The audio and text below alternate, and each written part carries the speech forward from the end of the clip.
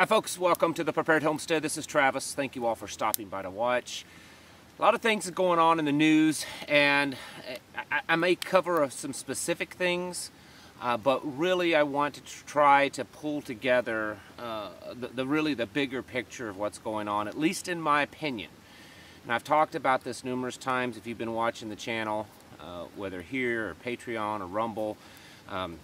I say often, I use an analogy of a big mural on the wall, like at a museum or an art gallery. Huge mural. Something of the Renaissance or something. And if you go up to that mural and you stand to where your nose is practically touching it, you can only see just about that much of it. And you're not getting the picture. You're just seeing that little part that you're facing. But every time you step back, you start to see the bigger picture. When you get that back to a point, you can see the whole mural and you can understand what it's about. You can see all the detail and the full picture and the full story going on in that mural. And that's very much what's happening right now. We must remember that everything that's been going on for years now, I mean, we're years into this. It's really all to get us to a certain point. It's this great reset. It's this Agenda 2030. Still, today, just about every day, as I'm searching news and kind of doing research, I see that number, 2030, so often, all the time. A goal that by 2030 we'll be doing this. By 2030 it'll be like this. By 2030 we'll have this. We won't have this. People will be doing this. We'll be eating this. It's always 2030. There is an agenda going on, a definite agenda, and a lot of the things that we're seeing happening are really, I believe, pointing us to that. Even though they may seem all on their own, sometimes they may seem like each one of these things that we focus on are kind of contrary to something else that's going on, that maybe one will cancel out the other, all this kind of stuff. But in the end, I truly believe if you stand back far enough and you look at the bigger picture, you can start to see that they're all converging on a certain point. Just yesterday, Powell, the Federal Reserve Chairman, spoke before Congress, and he was talking about, that the economy's way worse than they expected, that they thought that they could raise interest rates enough by now to get things under control and avoid a recession, but that's just not the case. They're going to have to be aggressive, much more rapid increase. And if you listen to the things that they were saying, one of them was this concern that there would be this mass unemployment, that any time the Fed has done this sort of thing in the past, it ends up being mass unemployment that happens. Could be millions of jobs lost. And there were some Congress folks on both sides of the aisle that was kind of concerned of that, what about all these people that are going to lose their jobs because of this? My opinion is this is all being done for a purpose. You see, also along with all of this for the last couple of years, there has been a lot of new technology and a lot of talk, including from Klaus Schwab, that people would most likely lose their jobs because of this, fourth industrial revolution, the AI, the robotics, the things like that. And if they increase interest rates and do all the things that they're going to do, and then people start losing their jobs, it would open the door for AI and robotics in a lot of different types of industries. And then of course you're going to have people that's not going to have any jobs anymore because they're all taken up by AI and robotics. And then of course that would open the door for central bank digital currency to be in the form of a universal basic income, which is also the things that they've talked about. There's been more and more talk. It's interesting that just a few weeks ago there were some videos floating around about these 15-minute cities, and up until that point hardly anyone had even heard about them. And since then they're everywhere. There was one from a local news source down in Myrtle Beach, Florida. The recent hurricanes there last year did a lot of destruction, and they're rebuilding that city and those communities based on a 15-minute model. And they talked so positively about it, and they had city planners in the interview, and the mayor, and all of these architects, and how this is just a great benefit for the city. And they talked about how numerous cities across the nation are doing this, and everyone just thinks this is great. You know, you won't have to have a car, you won't need to drive, you know, everything will be just right at your fingertips. You'll have digital ID, and you'll be able to just stay right there, and it's going to save the environment, make everything beautiful. But what people don't realize is it's just a new revamped version of FEMA camps and internment camps that we saw almost 100 years ago during World War II. This is all being done for a purpose to keep people confined in those areas, and to encourage people to move into those areas, encourage people to get out of the country, quit being so self-sufficient. That's why we've seen all of this talk for the last few years about how bad gardening is, and raising animals, and drinking raw milk, and, you know, gardening, all this kind of stuff. It's horrible. You need to move to the cities, have your environmentally clean 15-minute city little pod apartment, and everything will be great. You won't own anything, you won't have a car, you don't need it, but everything will be great. You see, this is all being done for a purpose.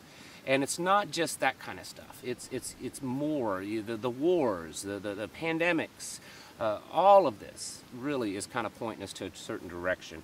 I wanted to give you a little bit of hillbilly graphic now to kind of explain what I'm talking about. Now, I want to preface this that I am absolutely no artist whatsoever.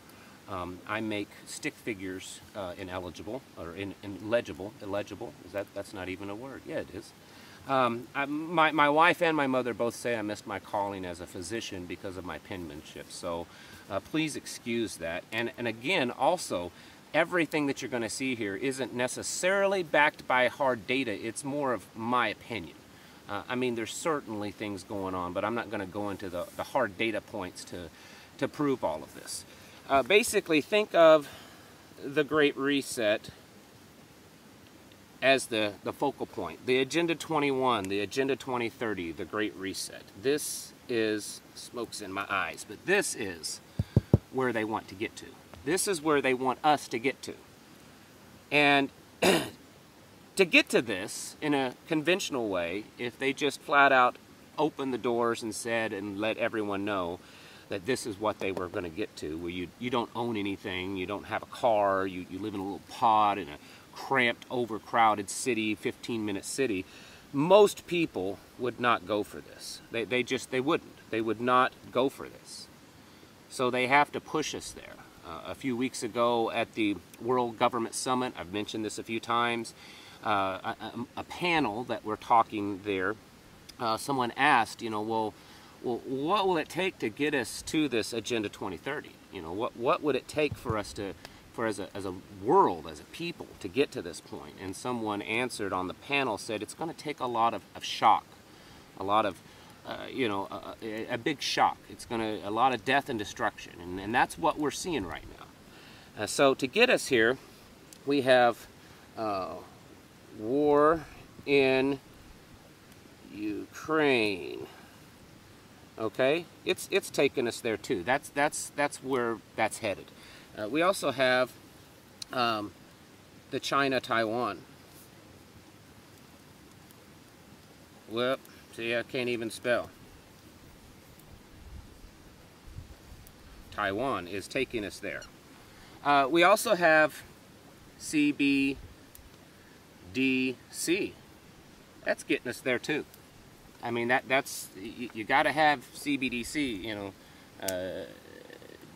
Digital ID is another one.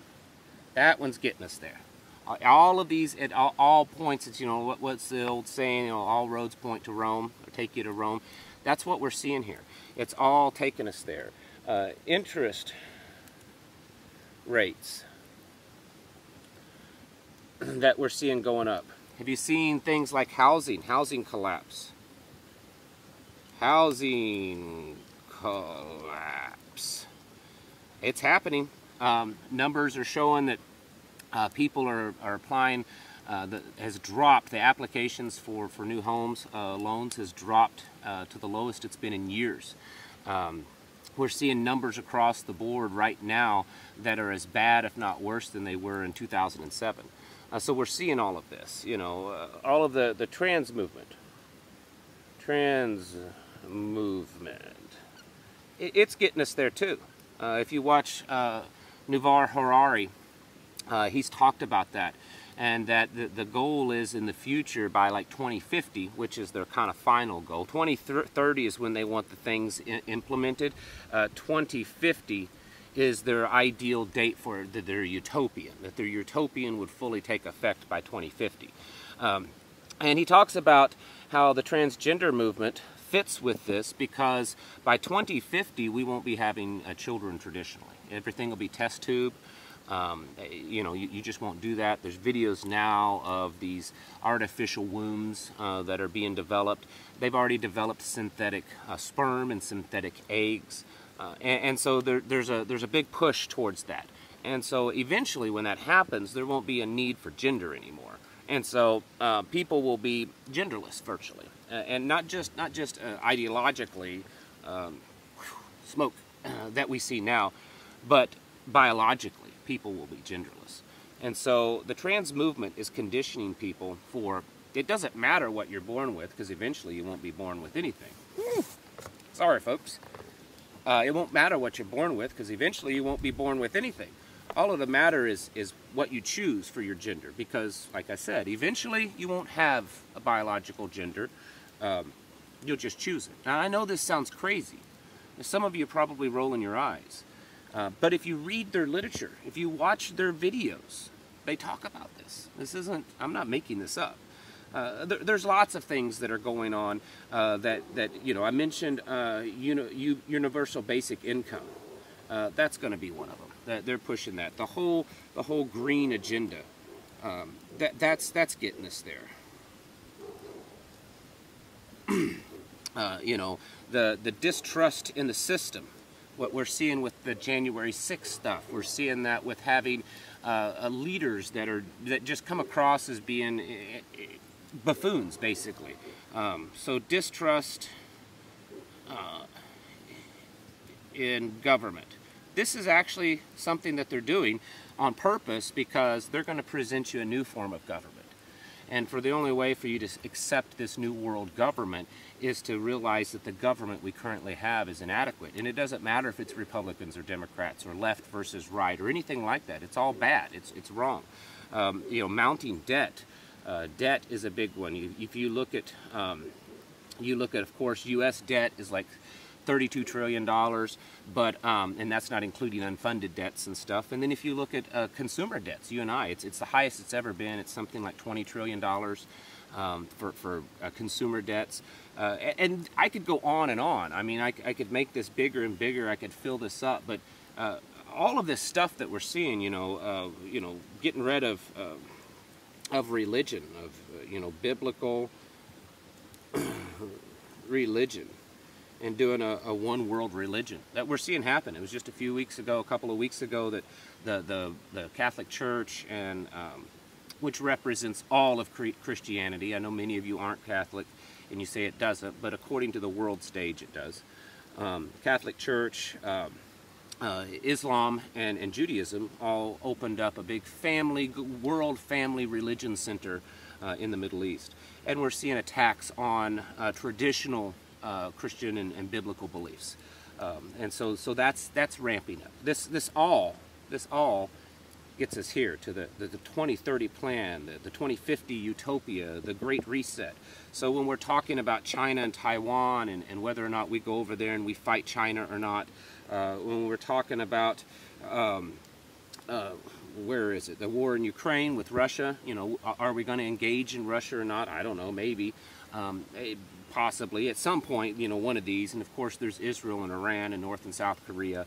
There's more global conflicts, but all of these are going to push us to this point. Okay, trans movement pushes here. Interest rates, economy, all that kind of stuff. Universal basic income, debts, digital currency, digital ID, distrust in government, the whole green utopian baloney stuff, all of it. Housing collapse, all of this. How we're changing how we educate our children, how there's this overt movement to teach children to not trust their parents, to put their faith in their teachers, that their teachers are their parents. All this kind of stuff. All of this kind of stuff is putting us right here.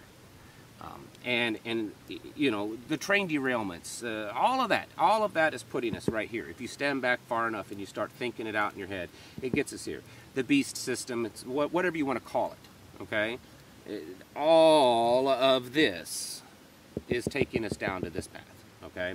All paths lead to here. And whenever these things are happening in our world, and we're watching it in the news, and we're trying to figure out, you know, what's going on and how it affects us, make no mistake about it, it affects us by getting us right here. Now, please excuse my poor penmanship. I'm sure I spelled things wrong, and maybe you can't even understand this. I hope you can. But the point is this is where we're heading, folks. This is biblical. It's right out of the Bible. It's right out of prophecy. It's right out of their mouth. I'm not making this up, okay? I'm not on here telling you, spinning you some grand conspiracy theory. Get on the United Nations websites, get on the World Economic Forum website, any other of these, you know, the World Bank, the IMF, the World Health Organization, all of them have adopted plans to get us to the 2030, 2050 plan.